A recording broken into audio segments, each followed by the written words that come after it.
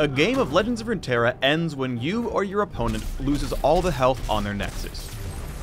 Individual games are broken up into rounds. Let's talk about rounds and how to navigate them.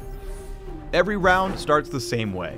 You and your opponent draw a card, refill your mana, and gain 1 max mana up to 10.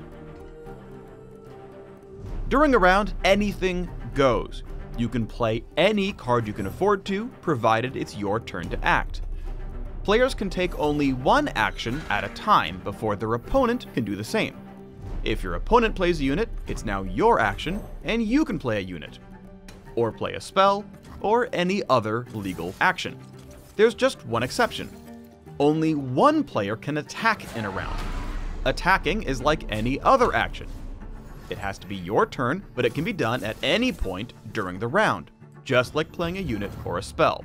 You'll know which player has the ability to attack by looking for the attack token on the right-hand side. A round can go on forever. Only once both players decide they want to do nothing,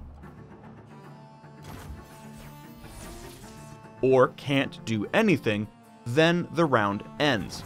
The attack token switches hands, you and your opponent draw a card, refill your mana, and gain 1 max mana up to 10, and it's their action.